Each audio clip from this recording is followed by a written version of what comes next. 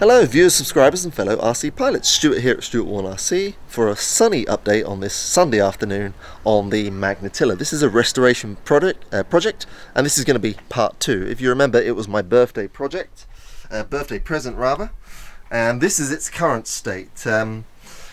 Just to give you a brief introduction, the firewall has been cleaned up a bit. I will now put some supports behind this opening, then fill that opening, and then mount a traditional engine mount on the front there, which would need a slightly longer cowl, which I will order too. This will be removed and Micrie's flight metal put on top. The covering needs to be removed because of this shoddy pushrod system, so I need to get in at that. But you will remember that I did try to run this thing, and the prop, it threw a prop because the propeller was quite worn down, so the grip wasn't very good on the prop bus. So I've now got that engine outside, and to kick this off, this part 2 off, I am going to see if I can get the engine running. Okay, so here we go, OS52 that came off of that Magnatilla. Now, if you can recall, there was, first of all, part of the cylinder head damage there. I think you can probably make out there. And actually a cylinder head bolt is missing. Now I'm going to see, it shouldn't cause many problems with running, but I obviously prefer to run an engine with all the bolts included. So first of all I'm going to see if I can get it running, and then see about getting that threaded bolt out. It's actually snapped off just down there in the housing, so I'll probably drill with a 0.7 millimeter drill bit in the center of the remaining bolt, and then try and push a screwdriver in there and pull it out as much as possible. Also on the rocker cover, one of the bolts is missing from the front. It still shouldn't change operation. Now I did try and run this earlier in the week, but I had old fuel. I've now got new fuel, and I've also put an OS F plug in it, so it should work really well. This is on a 11 by 5.5. The other thing I wanted to point out to you guys, just in case you're wondering, this engine stand that you see here, I got this from eBay, and it's a guy that makes it in the UK. I really like it. It comes with a select tank, it comes with this bolt-on vice type grip engine mount, which is adjustable. That moves up and down really nice, so you can fit a whole multitude of engine sizes in there. And it comes with this bracket for the fuel tank. Not only that, it comes with all the accessories. It comes with the push rod, comes with the rubber bands, comes with all the screws, and I think it was like 30 euros or so, so £25. So it's a really good setup, and I really like this. Anyway, enough of that. Oh, what I will say, if you want more information on this engine test stand setup kit, I will provide a link underneath the video. Anyway, I'm going to put the camera down, and let's see if we can get this thing running.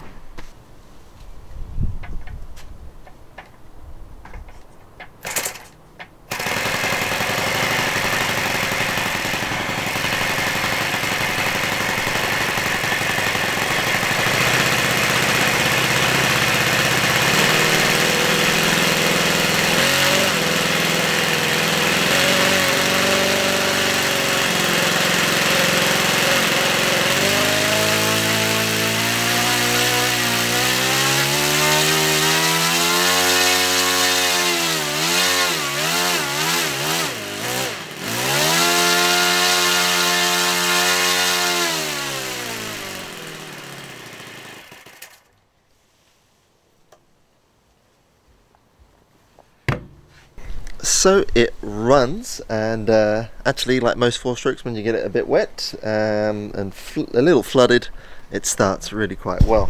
What I did see straight away, yeah, definitely from here where that bolt was missing, there was some fuel or oil, but I think fuel coming out of here, so that's obviously not as tight as it's designed to be. Other than that, seemed pretty good. The response was a little low, a little slow in responding on the throttle, but that can be adjusted for, and I'll add that head. So if I can get out that missing screw, or get out that broken thread and then put in the new screw, it could well be that I will be able to use this engine.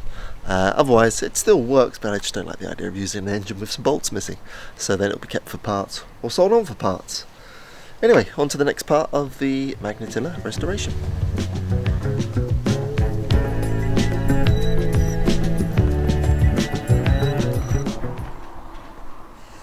Okay, so update on the Magnatilla. You saw I was playing with the engine before. This is now the engine. Well, it's in bits, and that is because that, if you can see there, that is the shoddy job someone did of trying to drill out this engine. That broken bolt, it's well mangled in there. There's no way that's coming out. So I'm now looking for a new crankcase. If anybody has one for a 52, please let me know. The rest of the engine is currently in this jam jar, awaiting a new replacement. Now I've moved on to the firewall. I have the engine mount now that I want, so I filled in the previous hole with the same 6mm thick plywood here. And then what I'm going to do is actually bolt on, or screw on, this is 6mm birch ply again, which is the same as the original firewall, onto there. That will give my motor mount something nice to bite into there, and you'll see anyway as I progress, but basically with the new firewall facing added there and this gap filled in, the engine will mount all forward at the firewall like so, and that will be that. So I'm going to continue sanding this with my trusty Permagrit sanding block. If you don't have one of these, definitely get one, they're excellent. Then that will be fuel proofed and made all nice. I've got the flight metal coming from Mickery's, I've not used that, that'll be cool. But once the firewall's done and I've drilled the holes and whatnot, then I'll recover, then I'll do the flight metal, then the engine will go on once it's repaired. So, alright, progress, but not great progress. Let's keep going and see where it takes us. Okay, progress. We said progress, and let's see where it's taken us. And this is where it's taken us. What you see here is the firewall. This is the dummy firewall that I mentioned. That's been cut and drilled. And ta-da! And you get a better view there. I've completely filled that in with epoxy mixed with sawdust. That helps really well. Sanded that really flush. Put in the claw nuts now behind the firewall, the infill firewall. And then this is that plate that I mentioned, and it aligns approximately like so. Onto which the engine mount goes for a 40 to 50 size 4-stroke. That goes on there. What that means is at that point everything in terms of the engine is forward of this firewall. So that means all the oil and all the excess fuel and everything will just drip out nicely down the bottom. Now, speaking of bottom, you can see this here. I'm going to fill this part here as well with some right angle balsa, and then face this with flight metal so it goes over the opening here, or that filled in part there, and the undercarriage, because that will stop something that I really hate, which is fuel residue going under the undercarriage here and getting into the wood block, which is, it's always going to cause problems. So hopefully with that faced aluminium sheet, that will stop the excess fuel from getting in there. Anyway, so now this will be bolted on and glued on. I'm going to use self-tapping screws to bolt on the firewall, as well as the bolts that go through to the underside for the motor mount, and fuel proof it all, and then replace all of this balsa skin here. In fact, that's the next job. The next job is, now that that is all sanded nice and flush, the next job is removing this bottom sheeting, and then also removing this terrible aluminium that he's got on there, and fuel proofing inside here, and actually I think probably the whole fuselage can be uncovered at that point. So, on with the show.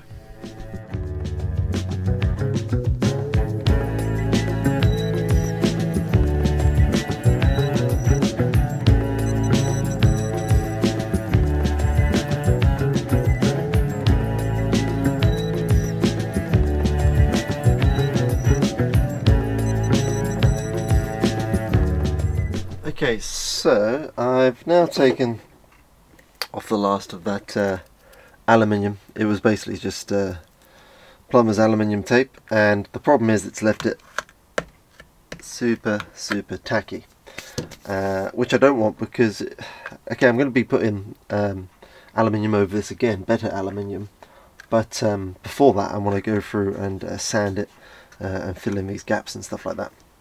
Now what I've found is that this stuff, it's ultimate sticker remover. Now you actually use this to remove decals and stickers from a model, but same principle. I just want to take off the sticky backing or the sticky residue that's left after I've taken off the tape. So I have done several things. First of all, I experimented on this part that I'm going to remove. Now these black marks that you see here, I'll explain what that is in a second. So I sprayed it on first, and then I used a knife to scrape off the residue, and I'll give you an example of how it works, I think, on this one here. Now this I'm going to be removing anyway, so it doesn't matter so much. But if I put some on here, let that soak in for a second, and then almost straight away, hopefully, what you'll see, maybe I can zoom in a bit there so you can see that a bit more. I'll just wipe that off so you can see with my blade, and what that's doing is that is all the glue. See that? That is all the sticky yucky glue. Now I need to get rid of that completely, because if I don't, then I can't sand this and get it all looking nice. So that's the next job, to do that. Zoom out a bit more now. This I'm going to replace because it's a bit oil soaked underneath. That will enable me to fuel proof further inside here. So once that's off, I'll fuel proof inside here, then I'll sheet it, and then what I can also do once I've got the stickiness off here is fill that in and get that looking nice and smooth. And there's one or two repairs that are needed here and there, as you can see. So that's the next task.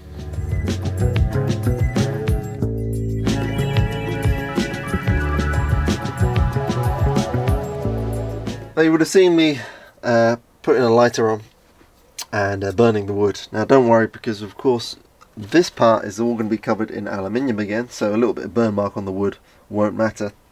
All I'm doing is burning off the residue from the leftover glue, and also the residue from this, because this is highly flammable.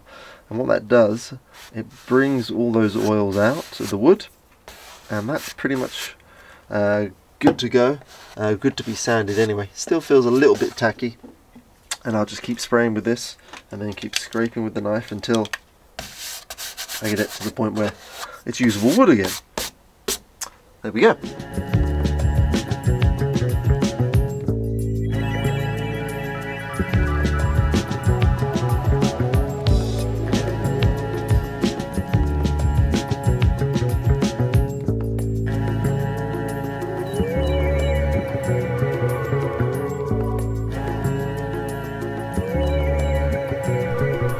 Okay, so you've seen from that little bit of time lapse there that I've been working on the fuselage, and what you'll also notice is that there's now no tailplane.